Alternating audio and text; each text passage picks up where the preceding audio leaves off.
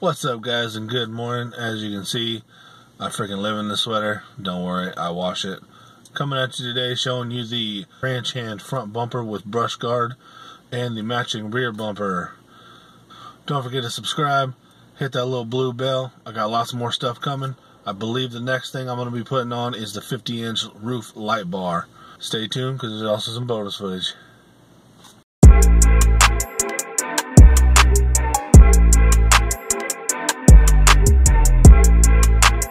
Looking at the ranch hand front and rear bumper, you know, it took me a little while to decide on this one just because I like the chrome that came with this 2018 LCTZ Silverado, so I really didn't want to cover it up.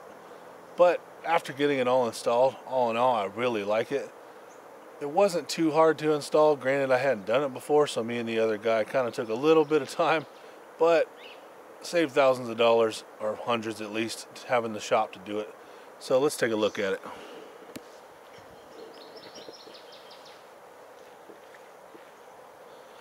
As you can see, I can still see the chrome through it pretty damn well. So all in all, I like it. I talked about taking the mesh out of the front, but for now I think I'm going to leave it. This bumper was actually made for this specific model of truck, obviously. Mounting it up to the original brackets wasn't that difficult. I actually had to remove some things, and it was actually easier to reinstall this bumper than to take off the original bumper.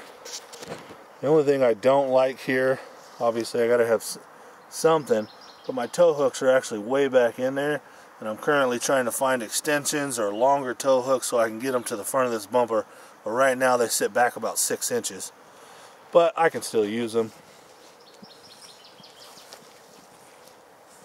Definitely solid. Good piece of product. Let's go back to the rear bumper. Definitely looks pretty good. Hopefully going to get some new tail lights in. Some smoked out or black LED tail lights. I'm also going to try to find some bumper lights because I just don't like these ones that come with it. They're kind of like a clear look and I just don't like it.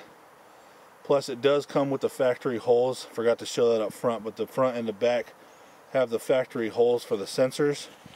So if you have the sensors, it will plug and play with the original backup and assist sensors. But since I don't, I'm going to pop those out and probably throw some LED lights in there. To jack up the tire, most of them come with a lock now.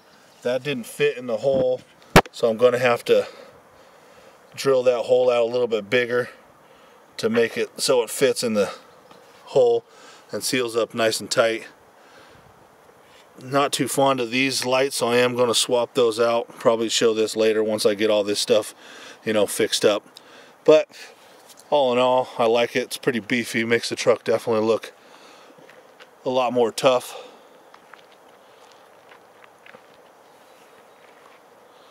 A little walk around here. Okay, I picked up some LED light strips that go on the interior. I thought, why not? The kids will love it. The LED light strips plug right into the AC. You can put it on any vehicle. I'll probably put a link in the description below. You guys can check it out. Got it on Amazon for I think like 20 bucks. But I'll put the link below and show you guys these. Like I said, just plugs right into your AC. You can also get ones that plug into the USB. I think it's the same price. But I just ran the remote down there, and then I ran it through my floorboard back through. The only thing, I really do like the product actually. It works really simple. Actually comes with a remote. And you just got to aim it at the little thing here. It's got lots of different options. And you can make it darker, brighter. You can have it on one single color. Very easy to use. You can do on off. You don't have to just push the button. The only thing I will say, I had to hide this one up under the dash for now because they don't stick to the plastic very well. I think I was able to get this one to stick. As you can see up under there, it took a little while and I had to use alcohol prep pads to get some of the factory coating off.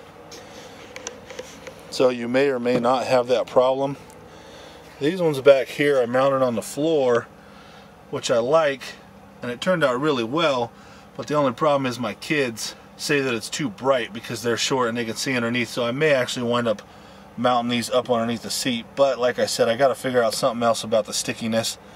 Maybe get some double-sided Velcro, or maybe even some stronger like Goof Off, just to rub off the factory clear, you know, spray coating that they put on all the plastic crap in here. But anyways, it makes for cool effects, especially in the dark.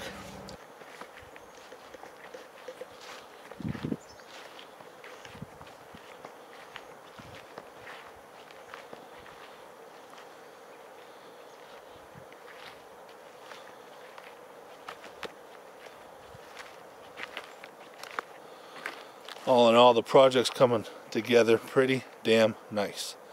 Plus, another decent day in Alaska. A little bit cloudy, believe it or not. It was 80 yesterday and sunny, but can't really complain. It's not raining and it ain't 40. Alright guys, thanks for watching the video.